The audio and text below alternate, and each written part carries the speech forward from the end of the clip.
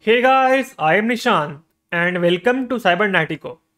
So in this video, let's learn about recursion in React.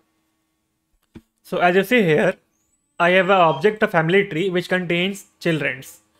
For example, this John, it's a grandfather and it contains these children called Mary, Arthur and Dolores. It has 3 children.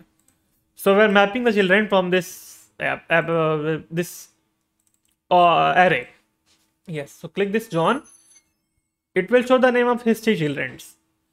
But this can become hectic if we have children inside children like this. That's right. So see, you have children inside children and it can go on and on and on. In that case, we cannot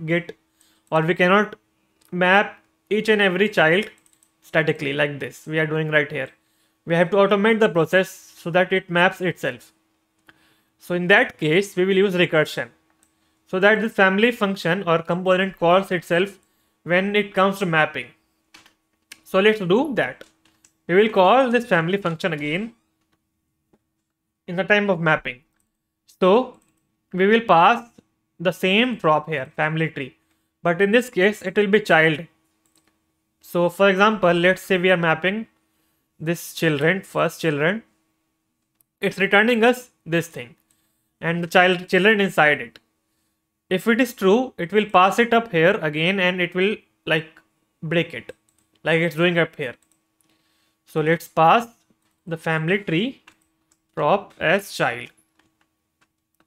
So if it has the children array, it will map it up. If it does not have an array, it will skip it.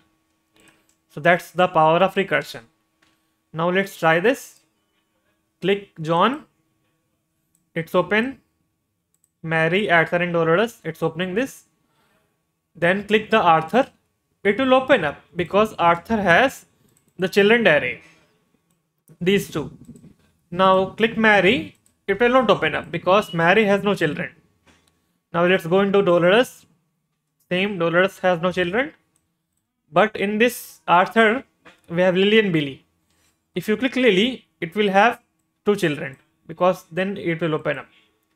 But Hank and Henry have no children, so it will not open up.